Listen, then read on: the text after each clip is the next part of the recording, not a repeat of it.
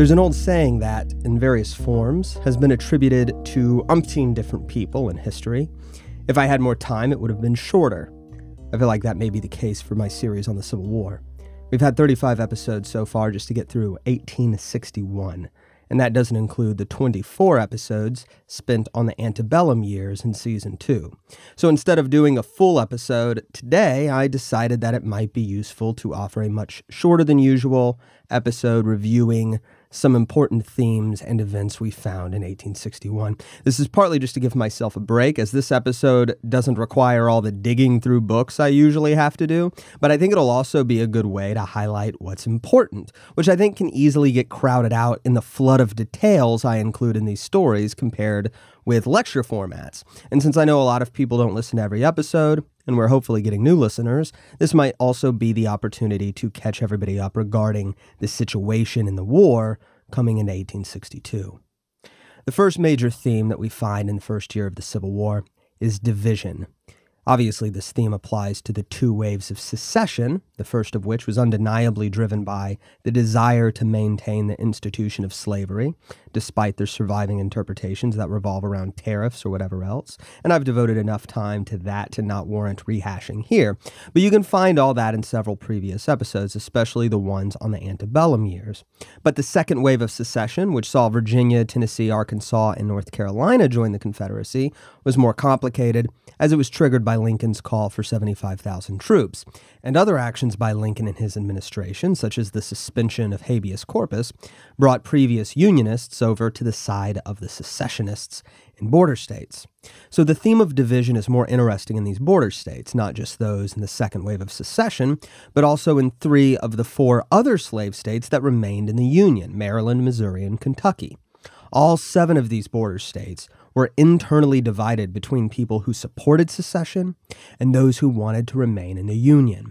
The outcome varied in each state. Western Virginia split off and would eventually become a new state. Missouri, which stayed in the Union, still sent representatives to the Confederate Congress. Tennessee's Andrew Johnson refused to give up his seat in the Senate. Baltimore rioted against the Union troops passing through its town and tried to secede without the rest of Maryland. As I recently pointed out, very analogous divisions took place in the Native American tribes who officially allied with the Confederacy but still had significant factions who wanted to remain neutral or favored the Union.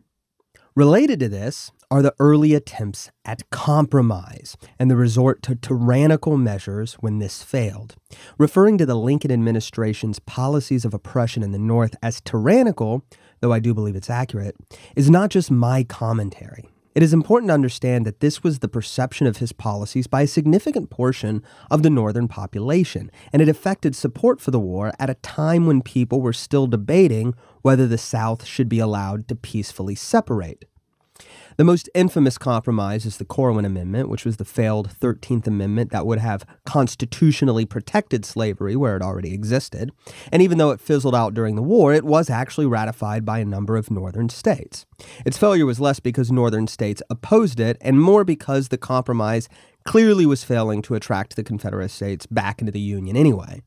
Once it became clear that the compromise was not going to be successful, the Northern policy for reunion was obviously war, and the Lincoln administration, with Secretary of State William Seward taking charge, imposed oppressive measures as far north as Maine.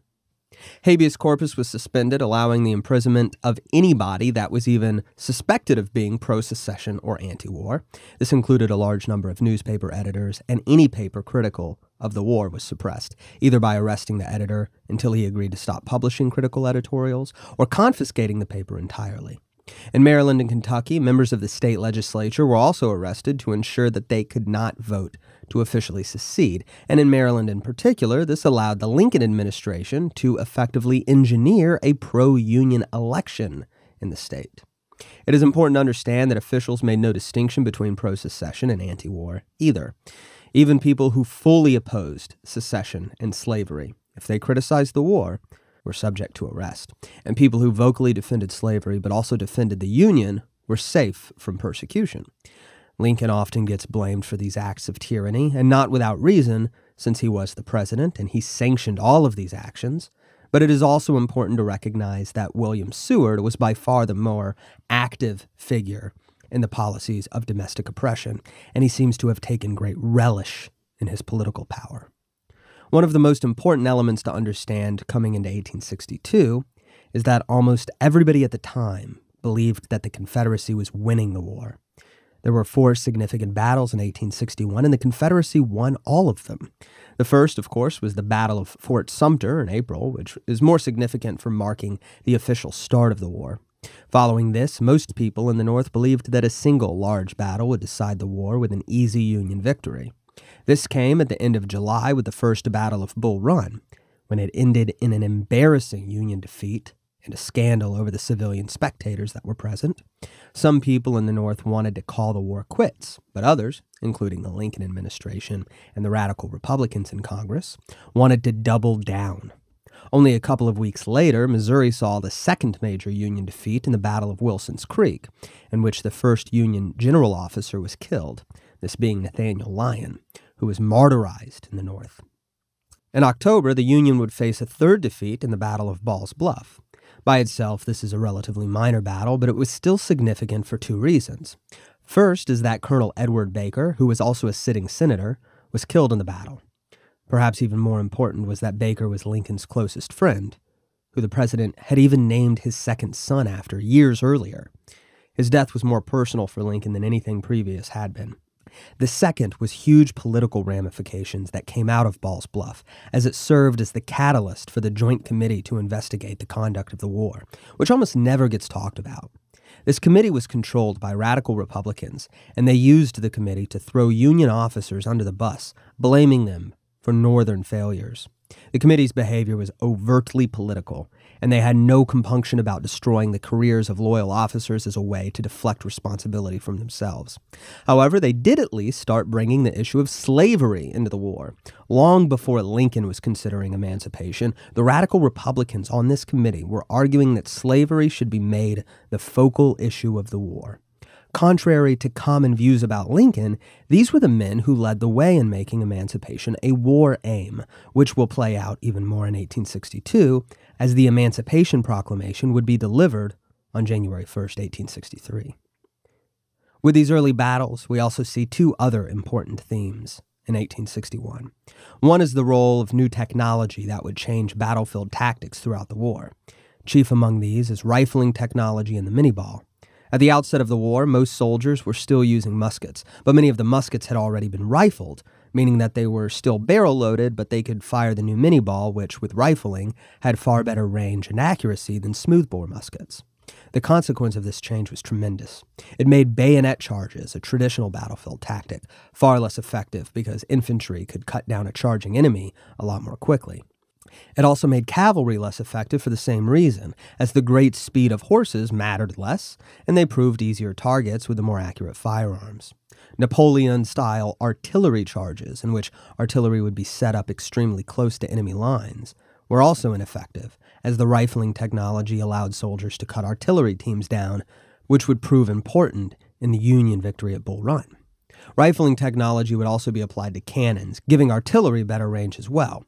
But this would have more of an effect on naval warfare, tipping the balance of power from defending forts to attacking ships.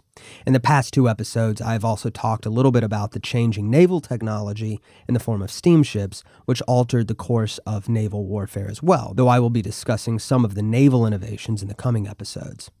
The second important theme that came out of the early battles is the loss of romance about the war. At the outset of the Civil War, volunteers on both sides saw joining the army as an exciting adventure. They wanted to see battle and claim their share of the glory. But after they faced their first major battle, with the technology making it easier to kill, they quickly learned the horrors of war, and this change is evident in letters left behind by soldiers. Finally, we also see the abysmal failures at diplomacy by both the Union and the Confederacy. William Seward proved to be a horrible representative for the country, as pretty much everybody he dealt with in Britain and France couldn't stand the guy. He was arrogant, condescending, and enjoyed making veiled threats of war. At one point, because of statements from Seward, Britain so sincerely believed that the Union was planning to invade Canada that they actually started sending troops to reinforce their Canadian territories and brought in their own military leaders to discuss the best strategy for preemptively invading the northern states, if need be. The most famous incident in Union and Confederate diplomacy was the Trent Affair, in which the two Confederate diplomats to Britain and France, respectively, were illegally arrested from a British ship, a violation of international law and the rights of neutrals, and temporarily imprisoned in the North. The scandal was so enormous that when the news hit London, many people were calling for war. Ultimately, Britain pressured the Lincoln administration to release the diplomats, and many people at the time believed that had it not been for the broken Atlantic telegraph wire forcing communication between the two countries to take several weeks, Britain and the United States would have gone to war, while outrage over the incident was at its peak. At the war's outset, General Winfield Scott came up with the Anaconda Plan, which proposed a blockade of the Confederate coast. This is what we've discussed in the two most recent episodes, and it is where we find the only real Union victories in the first year of the war, not including some minor victories, such as those in Western Virginia. The formation of the blockade was a long and difficult process, especially as the U.S. Navy was rather small in 1861. But these early campaigns would prove strategically important, as we will see as we move into 1862, where the Confederacy continues to claim victories on the land, but loses important ground on the water. So this is where we are at the beginning of 1862. Obviously, these general themes and bullet points don't do justice to the actual events that took place in the first year of the war, and you can refer back to the 35 episodes that cover all this in excessive detail if you want that. But these are the elements that are worth underscoring in 1861, which will help understand how things changed over the course of the war. In the next episode, we will return to the normal full-length format, picking up where we left off in the Civil War on the waters, looking at the Burnside expedition off the eastern coast, and then turning for a few episodes to the fascinating story of the Battle of the Ironclads. Historical Controversies is a production of the Ludwig von Mises Institute. If you would like to support the show, please subscribe on iTunes, Google Play, or Stitcher and leave a positive review. You can also support the show financially by donating at Mises.org/supporthc. If you would like to explore the rest of our content, please visit Mises.org. That's MISES.org.